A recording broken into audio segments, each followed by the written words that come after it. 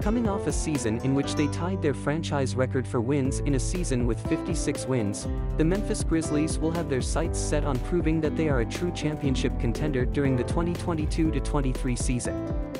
Superstar Ja Morant will continue to lead this team, but with the departures of Kyle Anderson and DeAnthony Melton, others will have to step up in order for Memphis to be successful.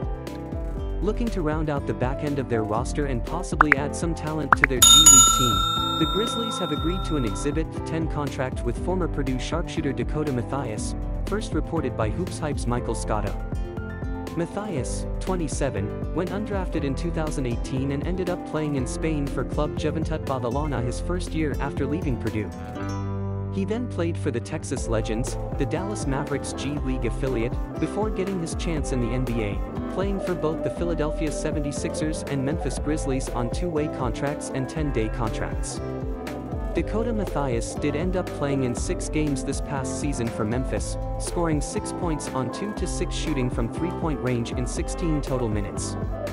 During his time as an undergraduate at Purdue, Mathias was known for being a key catch-and-shoot three-point threat.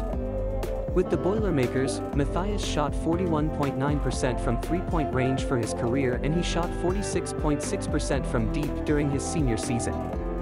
The Grizzlies do not currently have any two-way spots open, as second-round draft pick Vince Williams and undrafted big man Kenny Lofton Jr. currently occupy these 2 spots.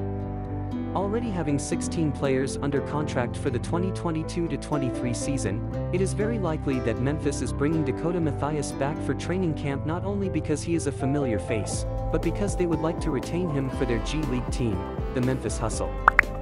Playing in a total of 6 summer league games this offseason with the Grizzlies, Mathias averaged 4.8 points, 3.5 rebounds, and shot 43.5% from the floor, 25% from three-point range.